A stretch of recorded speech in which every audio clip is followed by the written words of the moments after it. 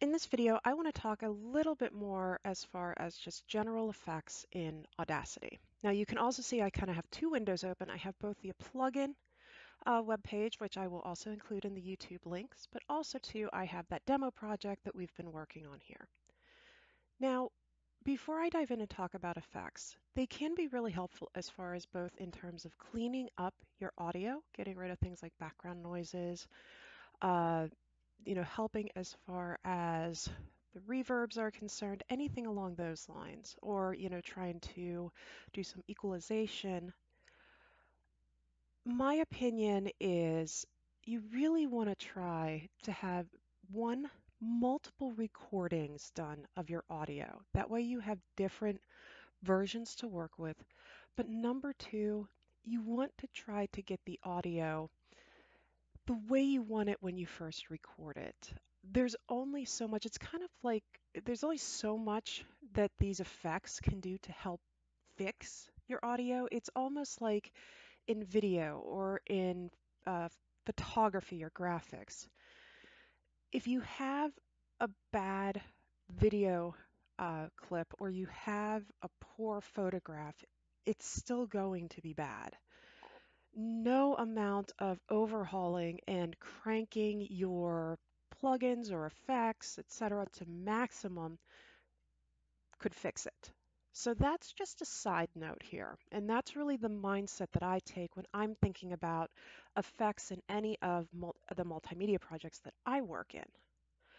Now, in Audacity itself, so here's that little project I've been using as a theme here, just showcasing the pieces. Up on the main menu bar, and let me actually bring up my magnifier. I'm gonna bring this up here and zoom in. Okay, so up on the top here, you do have an effects drop down, and you can see that when I click,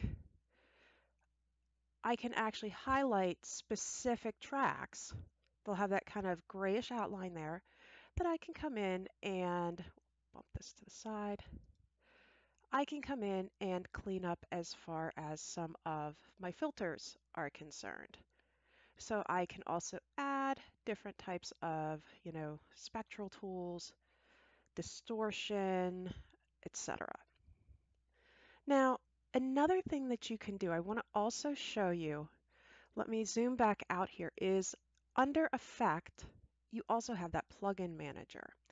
This is a little bit more advanced and it'll show you what is currently built in, but also for each of the effects, what is currently enabled in the software.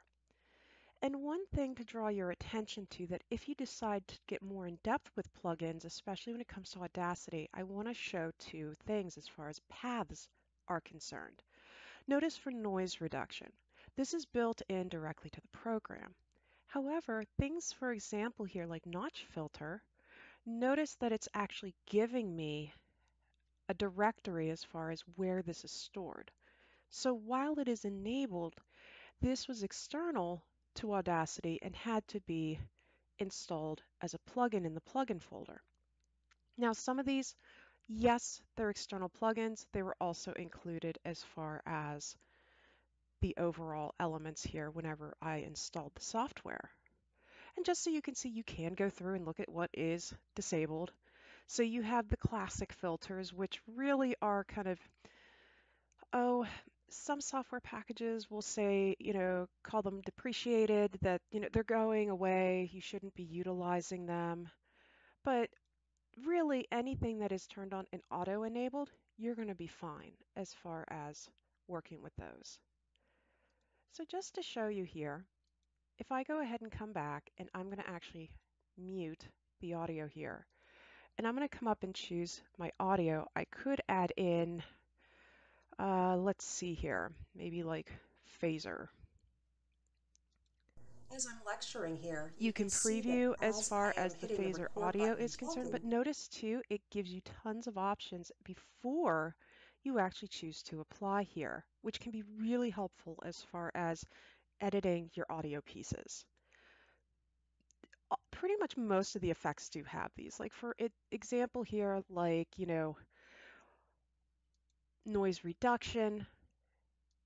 Here, once again, you kind of get this lovely pop-up window that, it'll actually listen for the noise profile, and then it'll do its best as far as suggesting to you what do you want to do as far as getting rid of that background noise.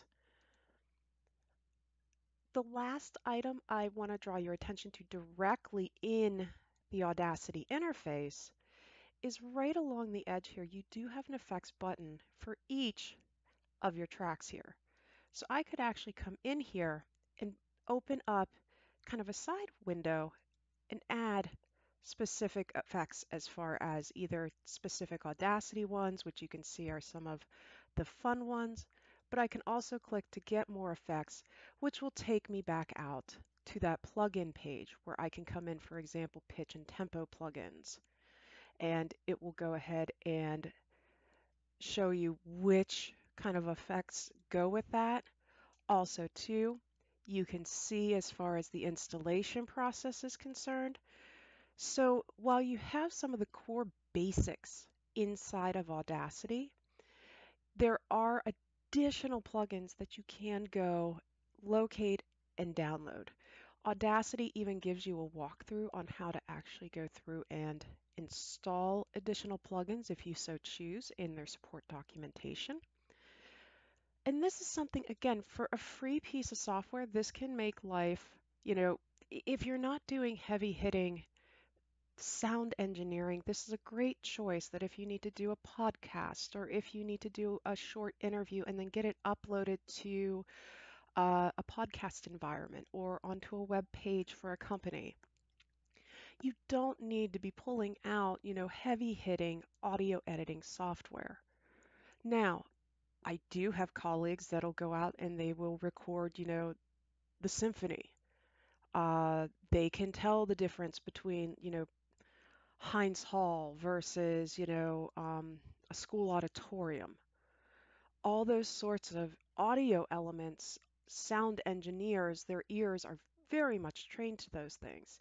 We as multimedia developers and designers, it's more, unfortunately or fortunately, depending on how you look at it, we have shorter time frames that in quicker turnarounds that sometimes we may just need to work with what we have. Like if the only time that I can talk to somebody is, if I'm doing a tour of uh, the best locations for Oktoberfest in Pittsburgh, I'm probably going to have a lot of background noise as far as atmosphere. So you work with what you have there. But to come back to it, that's kind of taking you through as far as effects are concerned. And again, whenever you're watching this on YouTube, I'll also include the direct links to the installing the plugins and the list of plugins that you can work with.